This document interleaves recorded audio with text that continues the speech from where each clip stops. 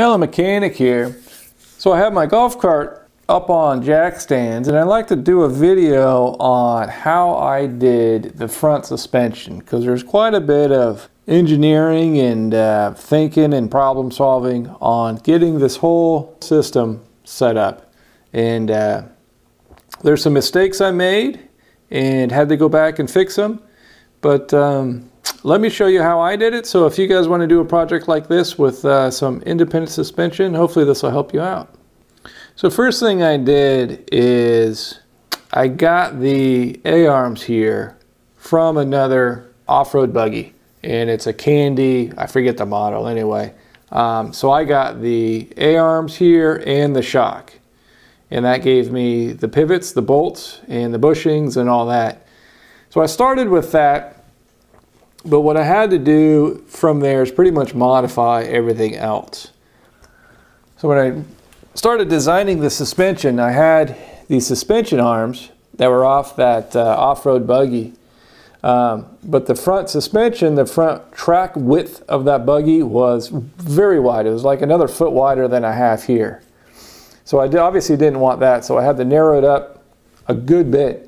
And so the way I did that is I mocked it up, the whole front end assembly here, on my workbench, and I made a mount for my spindle here that mounted to the workbench.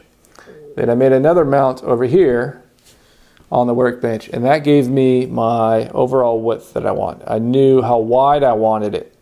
And so from there I built inward.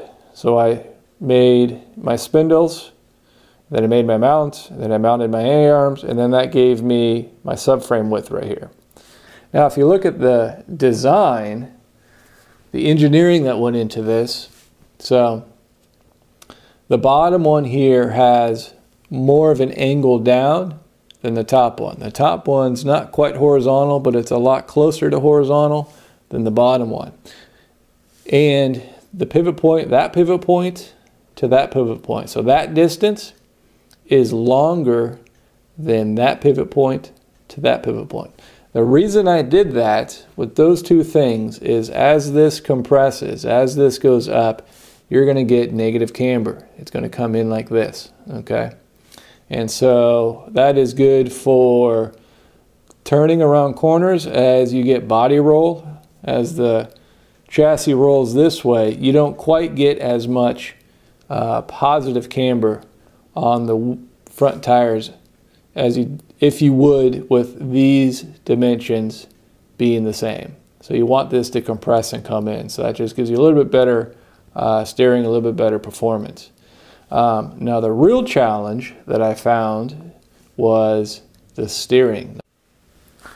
So when I first did this, I had it mocked up on the workbench and ran it through its cycle and measured what's called bump steer. So as this travels upward, as this steering rod moves, it's going to affect your steering like this. So as it travels, it'll steer either in or out like that. And so what you want is, as this travels, you don't want any bump steer. You want this to stay in the same plane. But I mounted this much lower. I mounted it down here on the frame because it was convenient and it made the steering connection easier. And I welded everything in, I had it done, and I put it on the ground and I compressed the steering. I compressed it, and I had probably about 3 inches of bump steer. And I thought I was close, but I was way off. So that's when I went to the computer and had to do all of the geometry on this to get this exactly where I need it.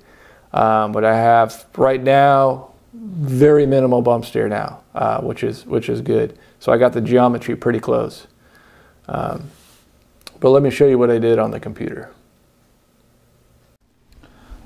All right, we're at the computer and I got my drawing pulled up that I did to help me design the suspension.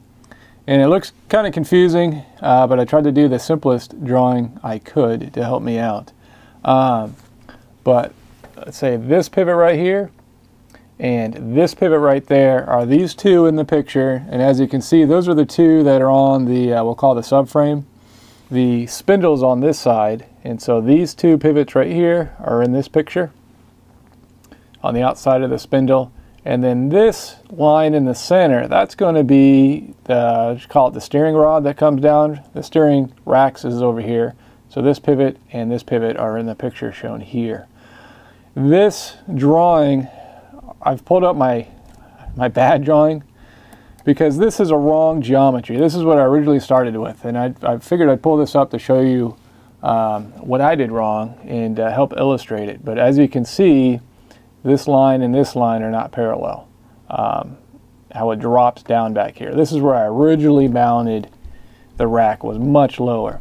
And so what I first did is, if I turn on these lines, okay, so if I go from this pivot to this pivot and then draw a line just kind of off into infinity, and then this pivot and this pivot, and draw a line off into infinity, and they come up here and they meet way over here, up here. So that's the kind of the nexus of these two lines right here. What you want, and what obviously you don't have, is you want this line and this line on your steering rack. You want that to come all the way up here and intersect with these lines. That's going to be, I think, your virtual pivot is what they call it. I could be wrong. But as you can see, this thing comes down here and it hits right here. So my steering geometry was way off. So if I turn off the lines and turn on my up, so this is now the suspension compressed. So you can see I'm getting a little bit of negative camber, but it's hard to see. This red line is my steering rod. So the rack is right here. It's coming up. This is under full compression. So this is a full kind of extreme example. But this pivot is the same as that pivot coming up here. So you can see I'm way off here. So let me turn off the blue. So see how my pivots are way off? Right there. That's pretty far off. How far is that? Just on this drawing right here, I was, 0.89, almost an inch. Not quite an inch, almost an inch off. So that gave me, on full compression, gave me about 3 inches on a side of toe in, which was totally undrivable. So then we'll go to the other side. We'll go to the, I call this the perfect side. Not quite perfect, but it's as close as I can get.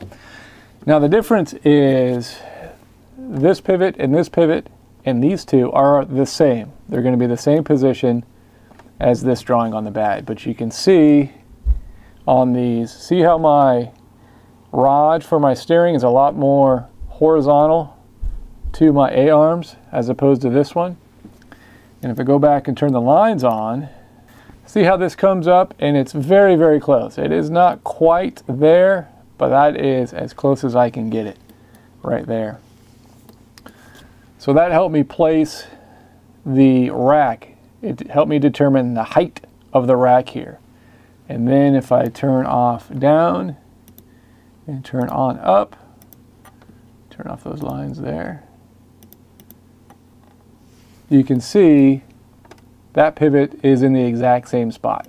Let me turn off. Let me turn on down.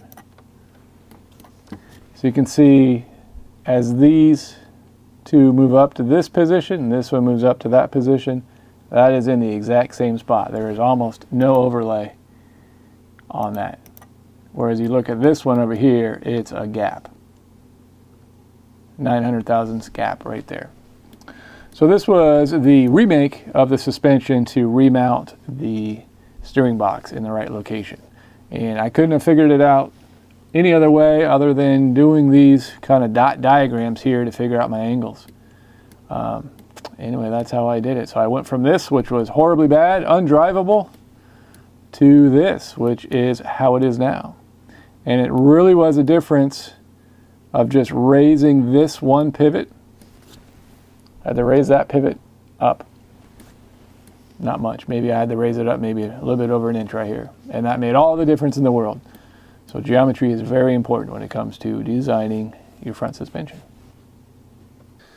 Another issue I ran into was between this mount and that mount, where this pivot is on this rack, has to be in line with that. And because the width here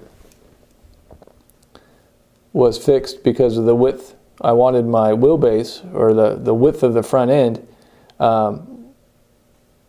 this line right here was narrower than my rack was. So I had to take the rack apart and take about an inch off the travel of that. So it didn't really mess up the amount of steering I have. It's probably a little bit less, but I wanted the pivots in line right there. So I don't know if you can see it as you go straight on. Imaginary line right there. The pivot for the steering box is right there. So here's a shot of my spindle assembly.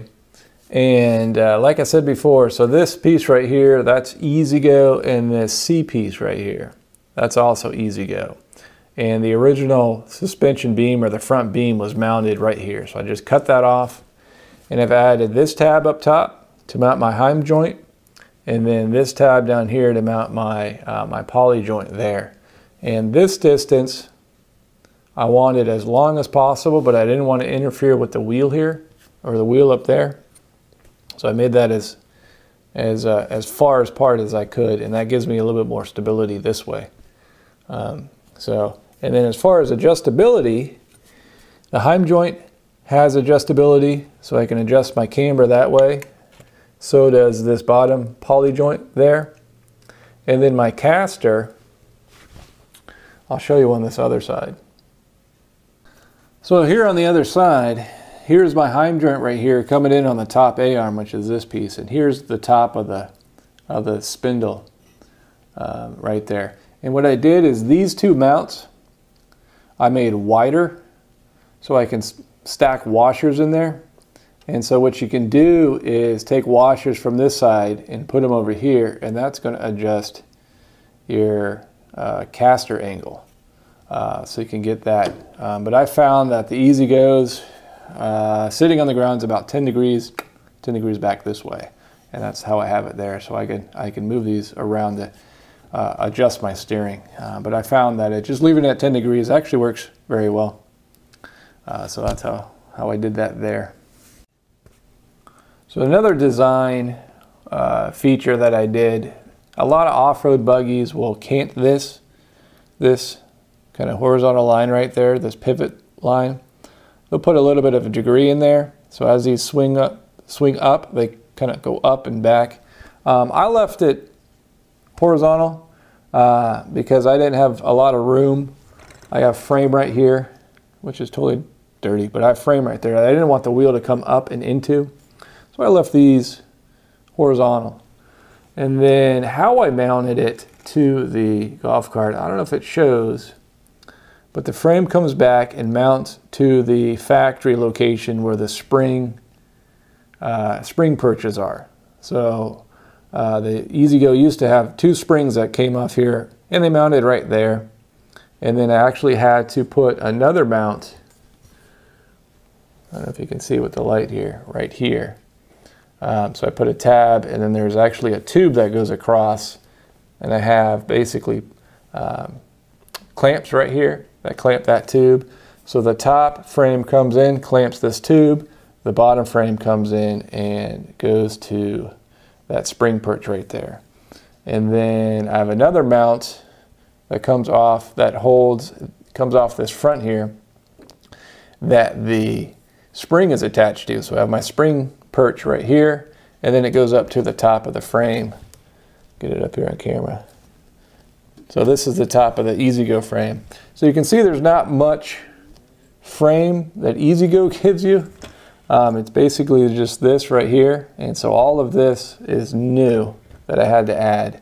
But I made it modular so I can unbolt it on the top, unbolt it there, and unbolt it down here, and basically the whole front end comes off as a kit, which was neat. So another issue or thing that I had to deal with was the shock here. Now I lucked out with the spring rate. Basically I just used the shocks that were on that buggy, and they turned out to be pretty close. They're actually a little soft for my needs. They're a dual dual rate spring here, but you can see right here, I took the whole shock apart and added a 3/4 inch aluminum spacer. I don't know if you can see that, but right there, because I had this maxed all the way out, and it was just a little soft, a little low. So I added that spacer, and it brought the front end up a little bit more. I could have ordered another spring and stiffen it up a little bit, but I liked the softness. I just didn't like how low it was sitting, so I added that spacer right there. But that's just another, you know, as you're doing these engineering things and these custom builds, you just run into things like that where you just gotta kind of find ways to make it work. And that's what I did there. I added that little spacer. So another piece that I had to do quite a bit of engineering on was this steering shaft right here. So this is where the factory location is for the steering. So the steering wheel is up there and it mounts on this piece right here. And this is a stock EZgo steering shaft, but I had to shorten it up down here. I don't know if you can see that. There's a weld right here. And this is the expansion joint, or this is the spline shaft that goes in here. And it comes down to, let's see if you can see it here, that guy right there. So it's quite a bit of an angle for that one. But I only wanted 2 joints, one joint there and then one joint there. I could have done a third and had it a little bit more of a relief angle, but I didn't want to do that. The problem I ran into was it's really close to that pivot right there. And actually it did have to notch the frame, so yeah, the frame drops down there. So that took some engineering there. Because of the design and the geometry of the suspension, it really dictated where that steering rack's going to go. And so this I just had to make work because I couldn't move the rack. It would screw up my geometry on that. So that's just kind of where it ended up. And it works good. So you can see it turning right there. So I hope you guys enjoyed this video, and if there's any other information of this golf cart or any other builds I've done, let me know in the comments and I can do those videos. But thank you for watching.